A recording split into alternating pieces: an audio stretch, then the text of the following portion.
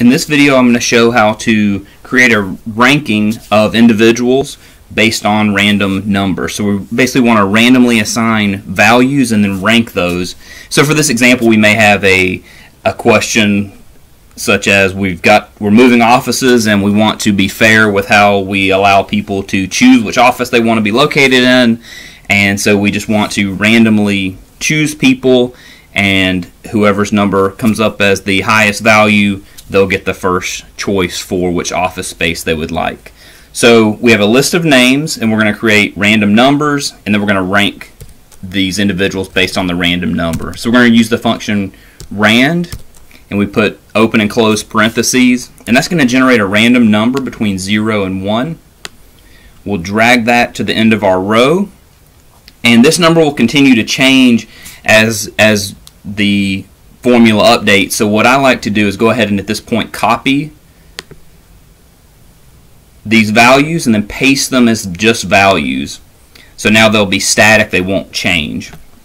In the following column, we're going to use the function to rank them. So we're going to do rank. We'll use rank.eq. And the only difference here is that if there are more than one value with the same rank, the top rank of that set of values is returned. So if there are equal values, which is very unlikely and very improbable in this with this function using equals rand, but in the case that does happen, this will give us an option. So rank.eq, and we have to tell it which number we want to rank, and then the entire list of values. Now as we drag the values, as we drag this formula down in the column, the selection for the entire values will change, so we need to make these absolute references. We can do that by putting a $ in front of the row number, so $2 going through $16. So our number now our ranking will go through the entire set, and you'll see the first value, the B2 in this case, will change as we go through B2, 3, 4, 5, so on. But the absolute set of values that we're comparing it to will not change.